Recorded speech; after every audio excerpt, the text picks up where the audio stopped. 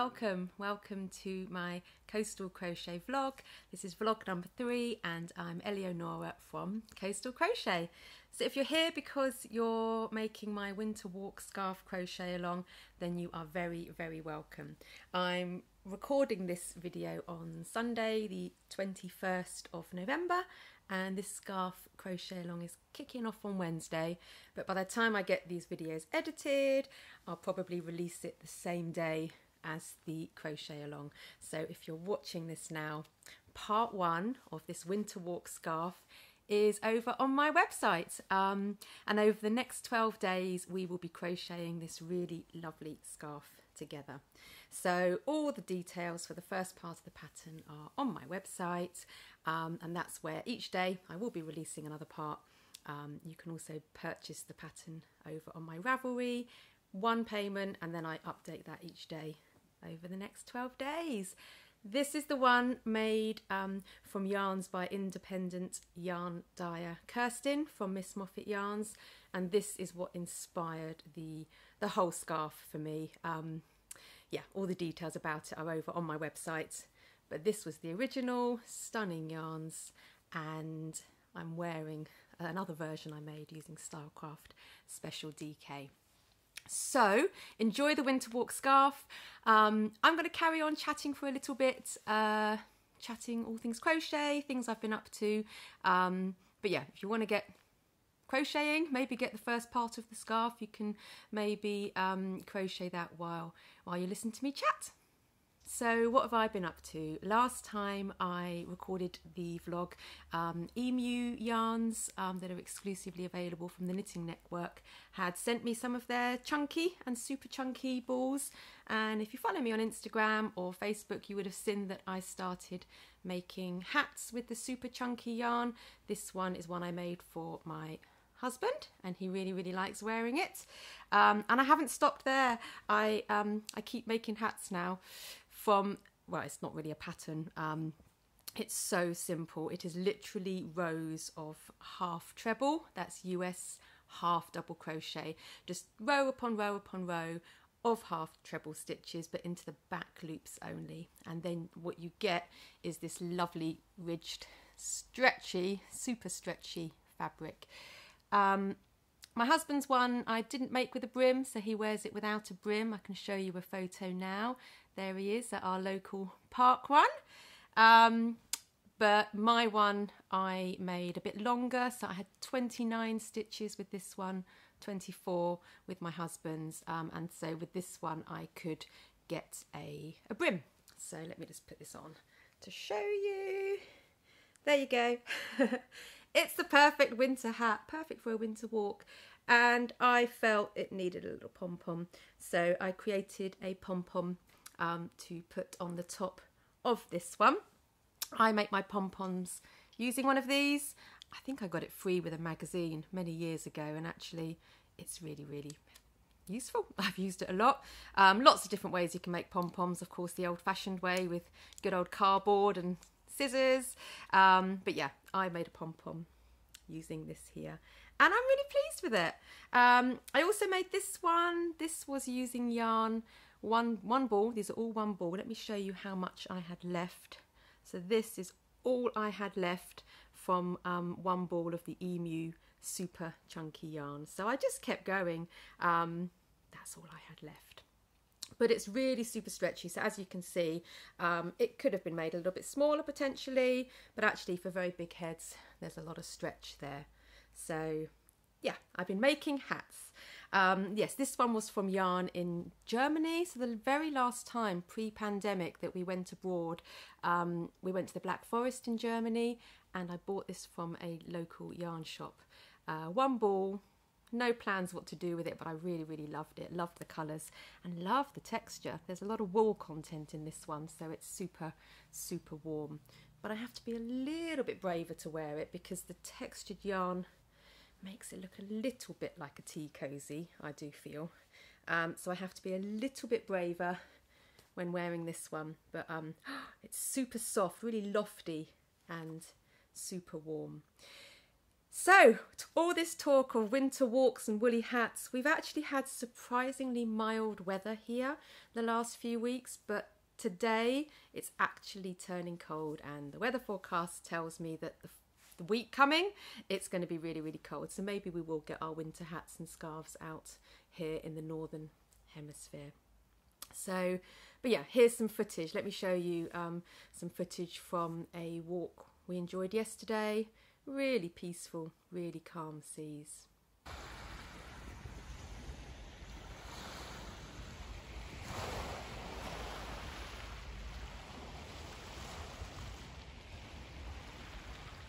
So since I last chatted to you, I've been to Yak, which stands for Yarn and Knitting.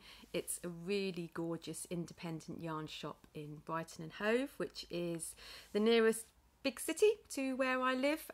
It's not actually a big city, it's a small city, but Brighton and Hove does have city status, and we're just along the coast from Brighton. So gorgeous independent yarn shop, and I love hosting workshops. So I put a little bit of footage together for you, and actually also we drove out to Brighton and the sun was setting, and so I did some footage for you there as well. So enjoy this.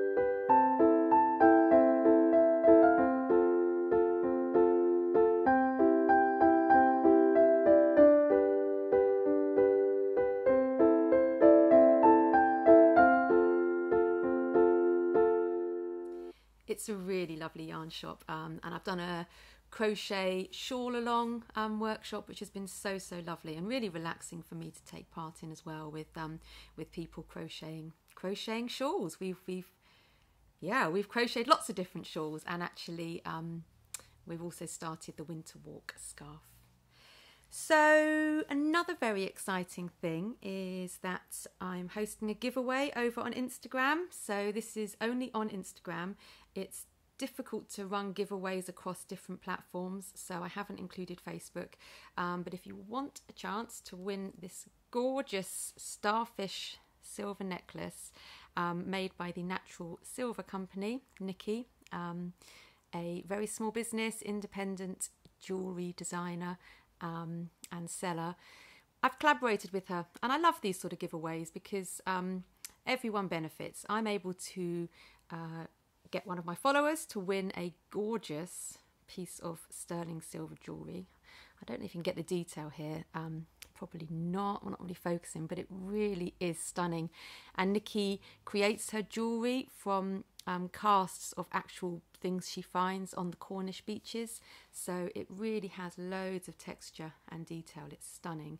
So yeah, I love that one of my followers gets a chance to win one of these.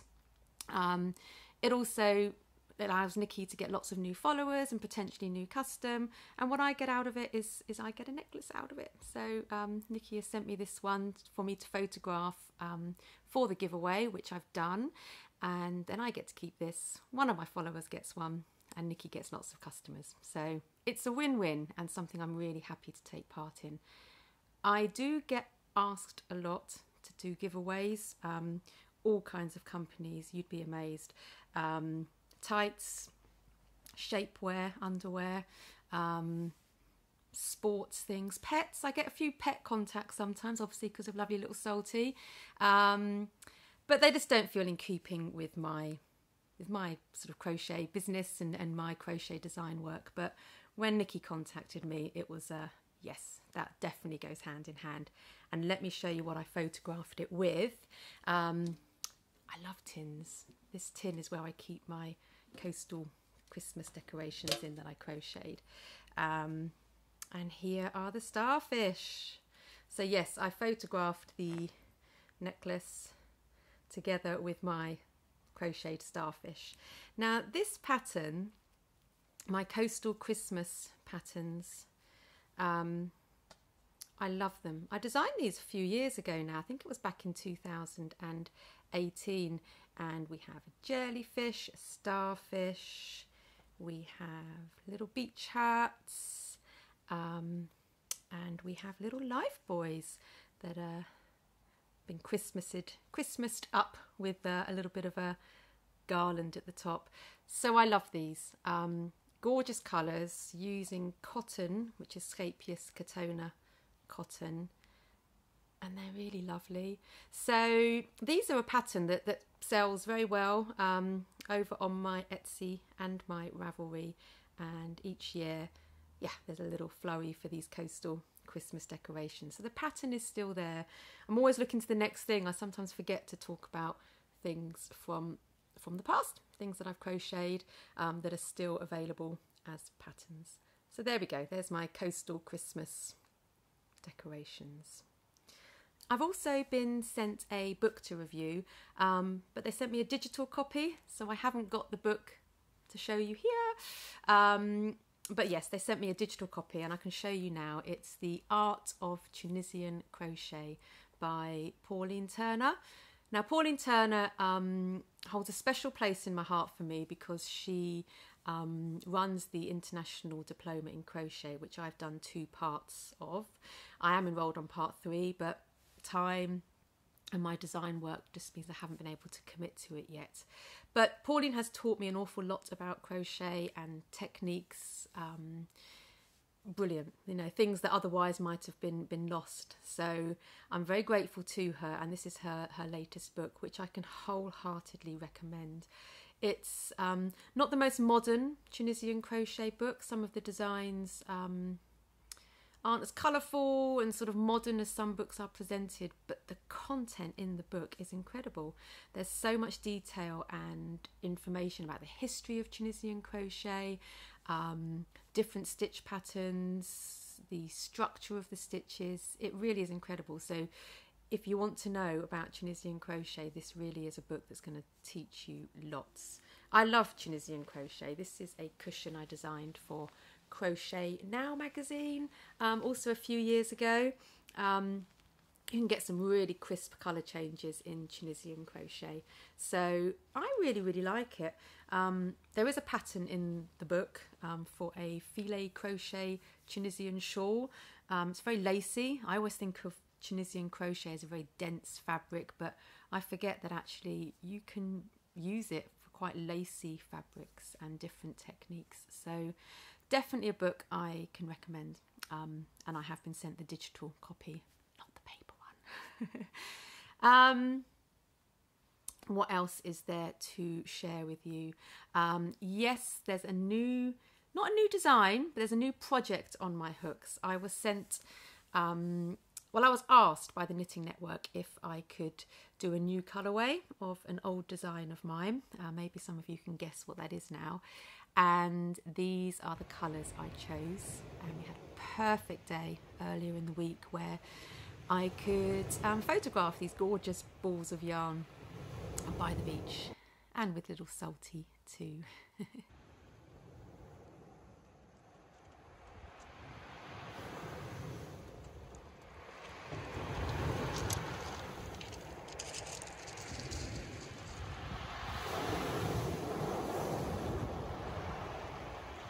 So they are the colours. I've actually replaced one. So I started the project.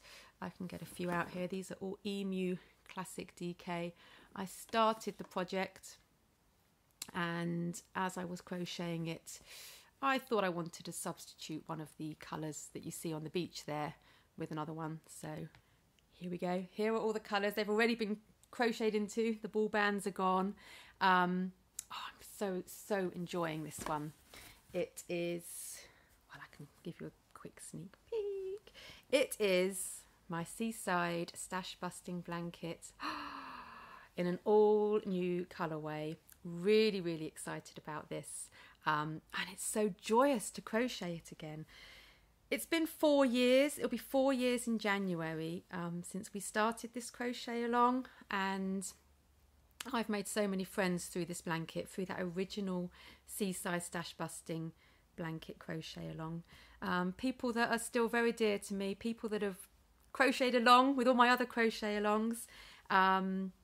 Really special. So for me to be crocheting it again is wonderful, really relaxing, although I'm making it smaller. Over the years, one of the most common requests I get, or questions, a question that comes up on a weekly basis is, I'd love to do your Seaside Stash Busting blanket. How can I make it smaller? What's the stitch multiple? Now, there is no stitch multiple with this one because, for those of you who took part, it was made up as I went along. It was a 35-week crochet along. I started with 180 stitches and I kept consistent with that 108. And so, adjusted the turning chains and the stitches to try and keep the edges as straight as possible.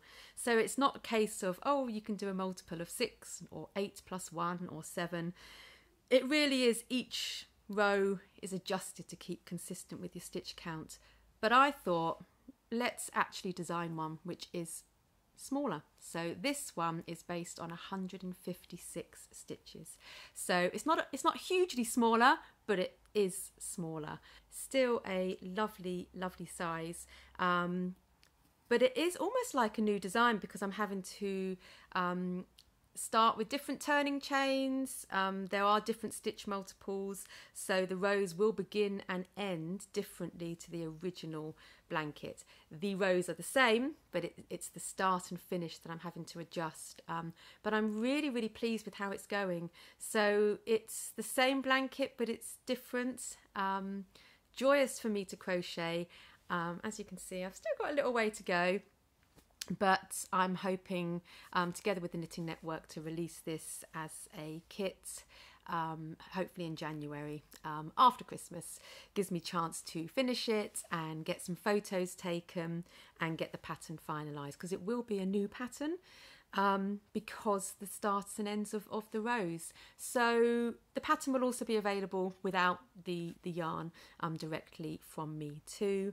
But yes, the Knitting Network are going to be releasing that as a kit for me to add to my collection page that I have with them. So that's really exciting, and I'm really enjoying crocheting this.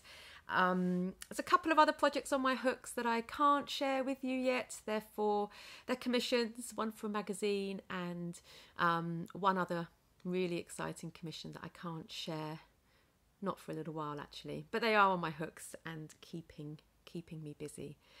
So I think we've covered lots there. Anything else to share with you? Yes, how can I forget? 3 magazines. Right, where are they? I'll be back in a moment. Here we go. 3 magazines. They were all in the shop at the same time, and I had a design on the front cover of each of these magazines, which was hugely exciting for me. The moment almost passed me by. I didn't realise that they would all coincide at the same time, but I was in a local newsagent, and as you can see here, I was in there looking for the Women's Weekly Christmas special where my Festive Joy blanket is in, and there it is on the front cover. I also then noticed that yes, I had my mosaic mittens on the front cover of Inside Crochet magazine and my Santa hat and mittens on the front cover of Simply Crochet. I think last time I did the vlog, I didn't have the Simply Crochet magazine, but here it is, and there's the Santa hat and mittens in there. Really fun design, and what I really loved is that they found a little cute baby toddler to model the Santa hat and mittens. So yeah, really special that I was on the, well, not me, but my designs were on the cover of 3 magazines at the same time.